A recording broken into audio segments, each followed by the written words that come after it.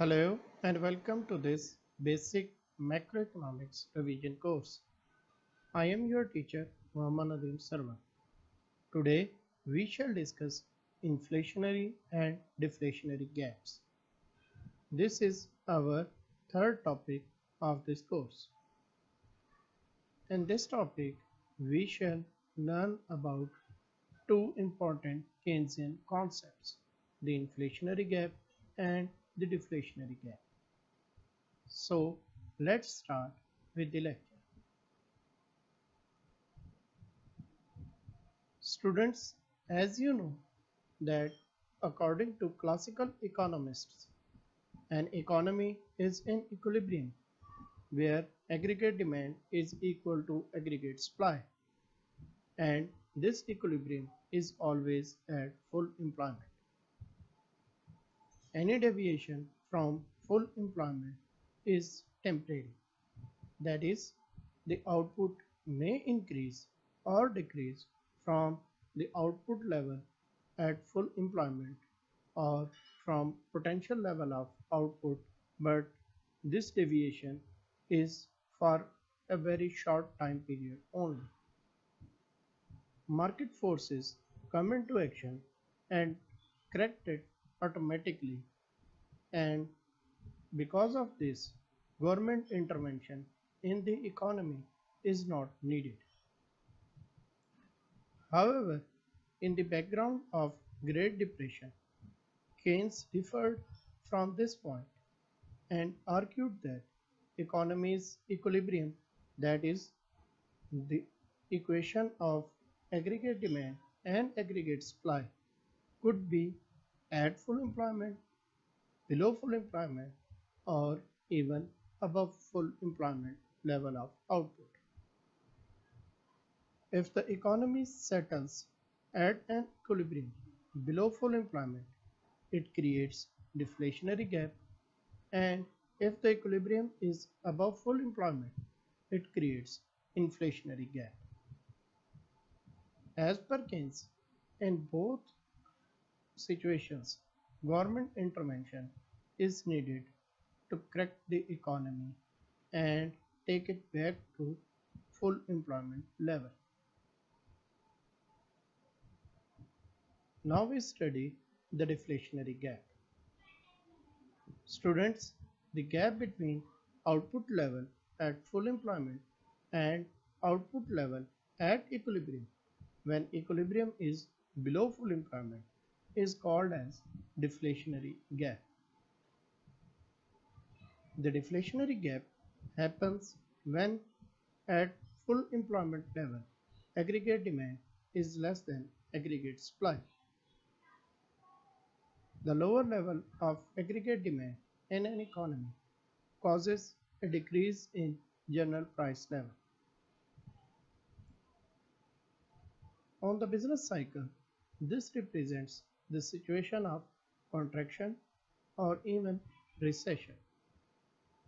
This could be because of lower level of economic activities or because of less government expenditures.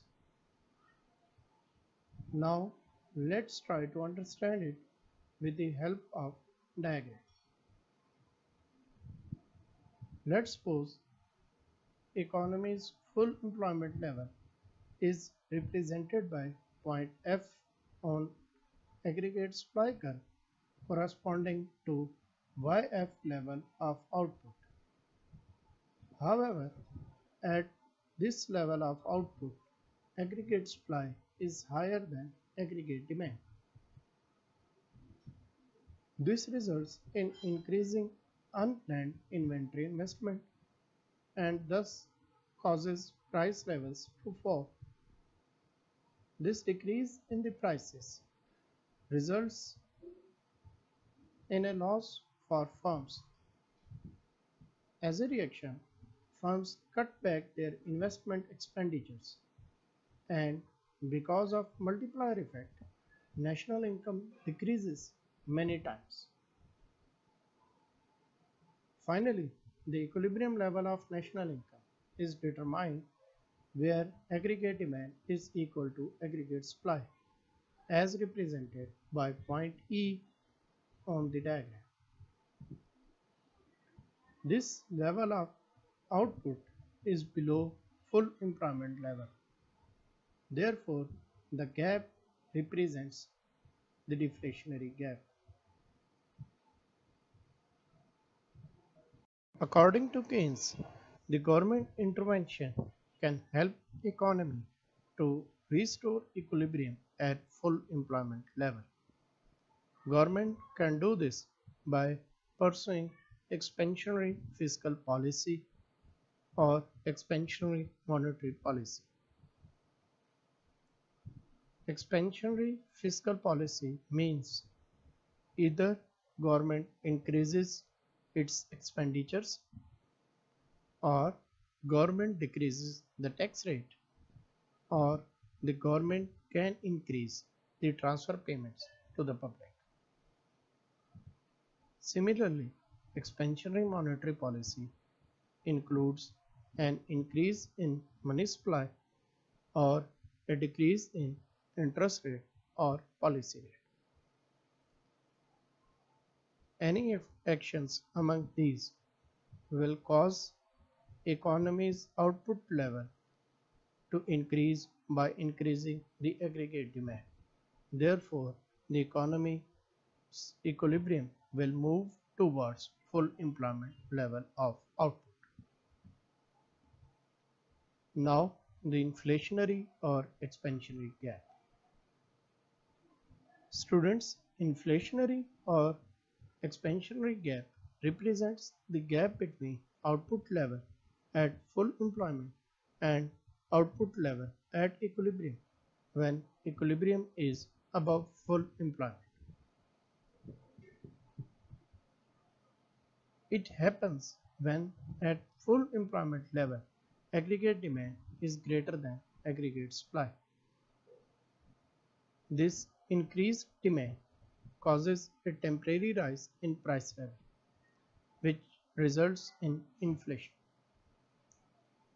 It represents the points on the business cycle when economy is expanding. The situation of inflationary gap rises when there is a rise in overall employment, there is an increase in trade activities, or there is an increase in government expenditures. Let's try to understand this with the help of diagram. In this diagram, the point F represents the full employment level of the economy. The corresponding level of output is YF, and at full employment level of output, we can see that aggregate demand is greater than aggregate supply. Therefore, the unplanned inventory investments decrease and there is a pressure on the prices to increase upward. This results in more profits to the firms, and as a result, firms increase their investment expenditures. This results in increasing national income many times due to multiplier effect.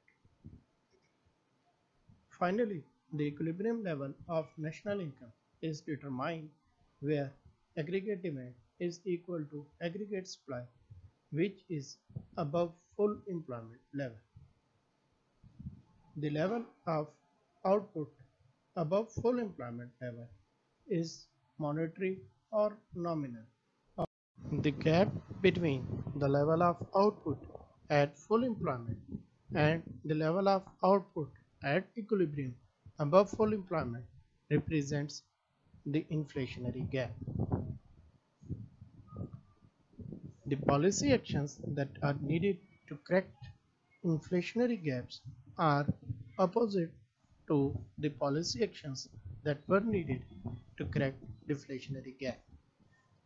That is, the government should adopt contractionary fiscal policy by reducing government expenditures or increasing taxes or by issuing bonds and securities, or by reducing transfer payments.